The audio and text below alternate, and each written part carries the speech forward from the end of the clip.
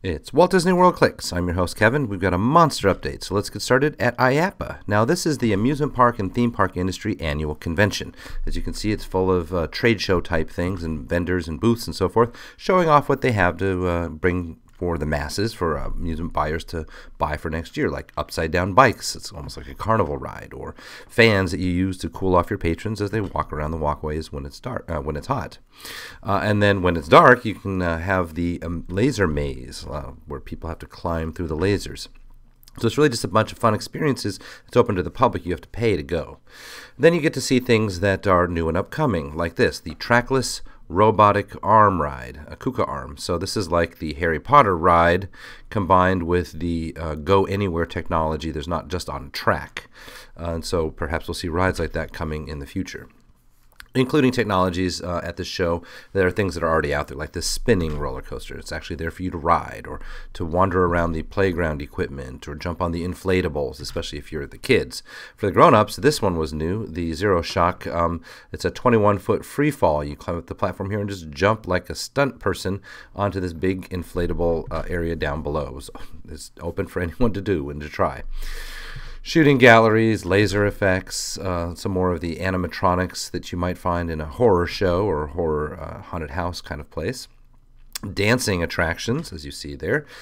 This is kind of more advanced, like Turtle Talk with Crush, where the performer does certain things and it's captured, and then the the animated character it looks like this on the screen. So this is the backstage view of that, obviously. A different four-person air hockey. We've seen some of that before. Upcoming video games are sometimes included at IAAPA. So there's a Transformers game with a big show booth, as you can see, big showy items in the booth. Plants vs. Zombies stand-up game. So those of you who know the game, you're playing as the pea shooter, shooting the zombies coming in. Rail Rush seemed to be like Temple Run, so perhaps this is going to be the next big thing. Then this is kind of a wraparound screen, which apparently is not common in the United States yet. It's like your own personal Soarin', where you're up close, and in this case being a fighter pilot. So that was a neat thing to see. They have new technologies there, or somewhat new technologies. This is a greaseless fryer, so air frying. They show off the vendors who show off their wares, like they make theme park maps, those of you who are into that sort of thing. Even the costumes that you can use for walk-around characters, and we'll come back to a new version of the costumes in a minute. You can sometimes even meet the designers themselves. Now, this is Gardner Holt. He does a lot of Disney's animatronics. He's not an Imagineer directly, but they work with him to update and to repair a lot of Disney's animatronics, and sometimes build them to begin with. Different shooting gallery configuration. Treehouse type atmosphere, just to give you a sense for how much of a show this is rather than just a vendor thing. Show dancing lights, or dancing waters in this case. This was kind of big this year. A lot of simulator rides with guns, so you're shooting on screen. There was a couple of those that we sampled. They're all very interesting. And then you have not just these decorations, but some different kinds of ticket-based games. This one's kind of very Plinko-based, as you can see. Some new pinball machines coming out. The Star Trek one was a particular draw because it was new and because it had a lot of different interesting effects. A 3D photo booth where you get a lenticular made for you. Some interesting floor paneling here that's filled with liquids that move around as you step on them. So that was an interesting idea, especially when lit up. This is obviously for miniature golf. It goes up this tubes and then Plinkos its way down, and that was interesting as well. A lot of animatronics are available for you to look at and get up close to. And then there are some photo opportunities. You can take a picture with the Simpsons on their couch. These are those other mascots I mentioned. Now, you can tell by the poses, they're actually humans inside there. They just look like robots. An interesting reversal of the traditional idea.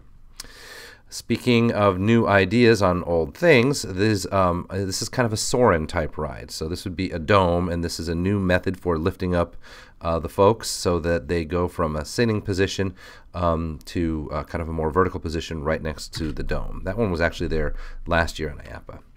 Now, there are lots and lots of models when you go to IAAPA. They have to show off what their attractions are, the things that they've designed, and if you're into model making or having a look at what the model builders do when they sell a new ride, sell a new attraction, then the models are going to be one of the favorite parts for you, I think, going to IAAPA, just looking around at the visualizations that they have before they even build the thing. Sometimes the theme doesn't make it in, even though the ride itself or attraction itself would get built, it wouldn't be with that theme.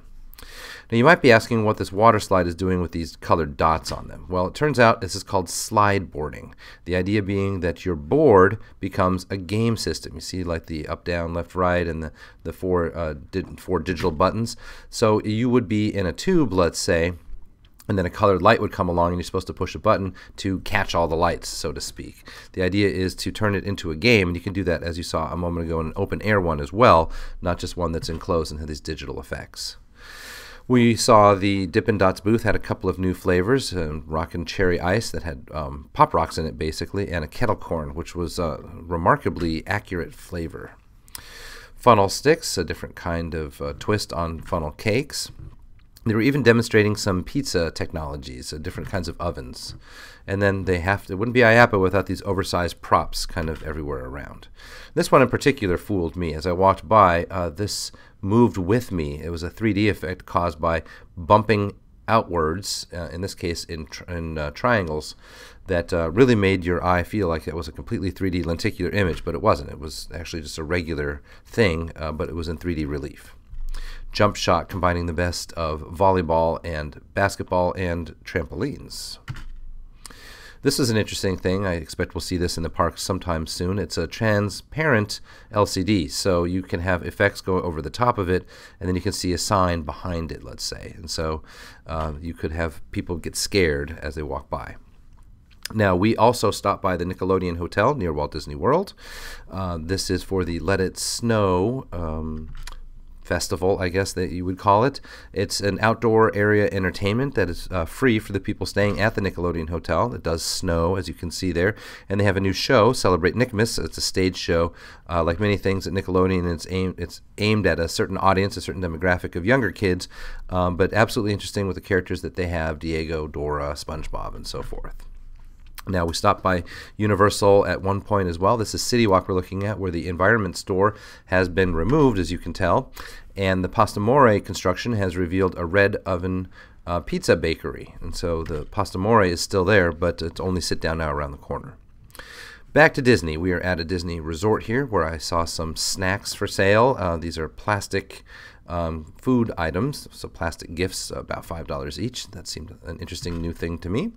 Over to the Magic Kingdom, where, as you can see at the end of this tunnel, is the Jingle Cruise poster. So the Jingle Cruise is the Jungle Cruise overlay, only here for a few weeks.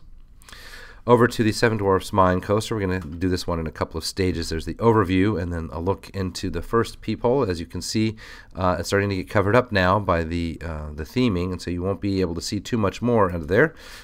We can still see some bear tracks here and going around the corner there, and then maybe this drop around the corner there, but not clear what an overview would look like anymore from that vantage point. Now, around the back side of the mountain, this Disney Vacation Club booth has opened since the last time I've been there. It does have a lot of theming, as you can see, themed to a wood carver shop, all of the tools over here. And we'll have a look at the close-up carvings that they've done, and that's where the booth itself is, where they would talk to you about DVC. So these are what some of the drawings look like. Is it me, or does this look a little bit like a hidden Mickey on this face? It's obviously not meant to be a Mickey figurehead, but it looks to me like Mickey Mouse ears.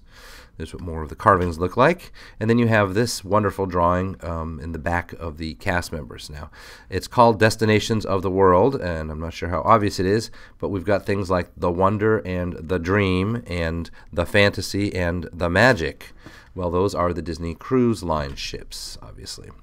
And this appears to be the artist's name, RLB. Be interested if anyone can tell me what RLB actually is. Some close-ups of that same mural. I wasn't sure entirely if this is meant to be a tribute. This guy kind of looks like Mr. Toad to me, and I'm not sure what to make of this. Maybe kind of a Beatles hairstyle. Maybe it looks like it's supposed to be someone specifically.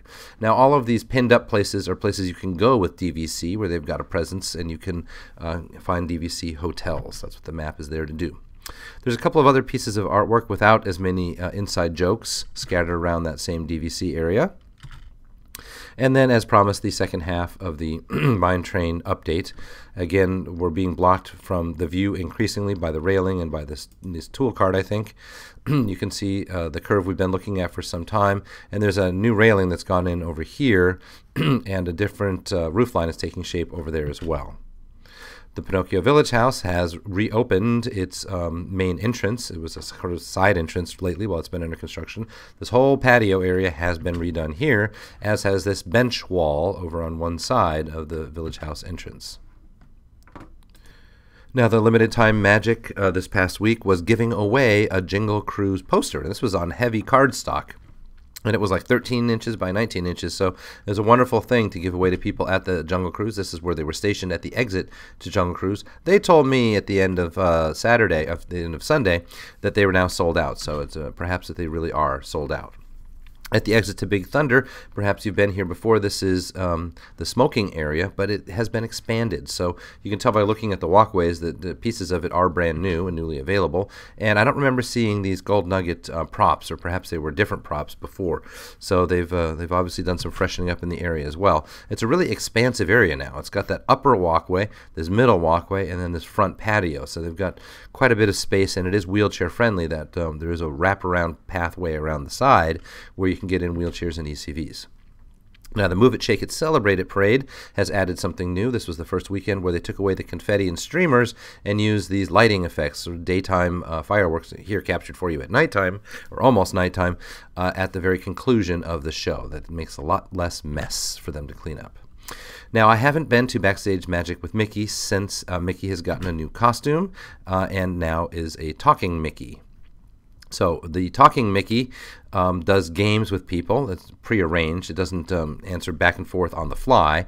And it is still a blinking Mickey, of course, but as you can see, his mouth is moving around from closed to open. And it was actually a pretty wonderful effect, I have to say. I thought it worked pretty well, and I think it blows people away in a positive way most of the time.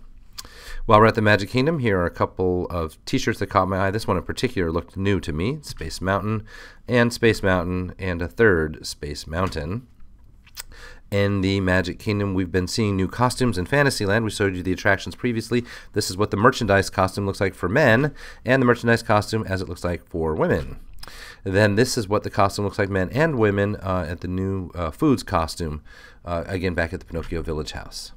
Now, this just looks like a Disney cup, doesn't it? But if you take a closer look in this area here, let's just switch pictures, maybe make it a little bit more obvious.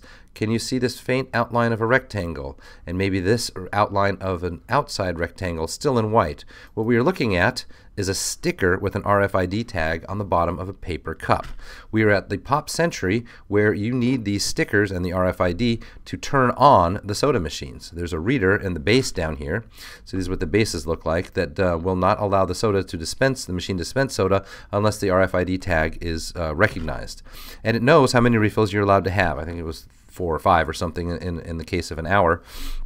And it doesn't let you have refills too fast, so it takes a few minutes before your refill is ready. So you can have only a certain amount of refills, and it knows how big your cup is, because this diagram moves up as you go. So you can't just sit there and hold a gallon jug underneath it until it turns off. It only is going to dispense that much soda for you. We are also at SeaWorld this past weekend. SeaWorld has got some wonderful Christmas decorations scattered around the park. They really go all out at SeaWorld. They've got the Polar Express, which is an overlay to the Wild Arctic experience, and lots of decorations inside there. And of course, the ride itself is new. This is where one of their Christmas trees is, and the Meet Santa Claus opportunity is. And then since we've been there, the Lakeside Panini Bistro has opened up. This is near the Sharks exhibit. And then this was brand new for me. So in the waterfront area, in the marketplace area, which is right next to the Dolphin Nursery, you've got a new train exhibit. And so this entire zone here has been given over to a train exhibit, almost on the scale, really, of the one in Epcot's Germany pavilion. And they've got 3 or 4 different trains running. Some of them are elevated, as you can see, and it's a big exhibit. You can walk through the middle of it. And I thought it was just a wonderful, remarkable thing, and I'm happy that they did it, and I hope that Central Florida Railroad modelers come back every year to do the same thing. So further in the marketplace area, they've got some games where you can play and win some prizes, characters for you to meet, booths for you to buy food and drinks, especially warm things, some more of their famous nighttime decorations. They really go all out decorating this park in lots of different areas. We didn't get all of them in this photo update for you. And then this was kind of new, a new show here in the marketplace area where they involve the audience with this villagers, I guess, and then they choose a young child to ring the bell and then turn on the Sea of Trees behind. The Sea of Trees being the wonderful show they put on in the middle of the lagoon there, Kind of like dancing lights, I guess. More of the decorations throughout, and this one is the waterfront area, and you see that they make it snow there as well. All included with the price, as is this wonderful nativity show, A Wondrous Night, which uses live animals and something to see if you've never seen it before. So here we are, back to our game. Where in Walt Disney World was this? Last week's one got guessed by many of you. It was indeed the Crow's Nest. It's a little shop in Adventureland that is now home to Pirate's Adventure, Treasures of the Seven Seas. So this is this week's Where in Walt Disney World was this. Obviously the picture has been cropped. I'm not showing you everything there is to show you, but I hope and think that might be enough for many of you to guess what exactly we're looking at here. So where in Walt Disney World was this? Leave your answers in the comments, and we'll find out next week if you were right or wrong. That does it for this week. We thank you, as always, for showing up and giving us your attention, your eyeballs, and your guesses in those comments. We'll catch you next time.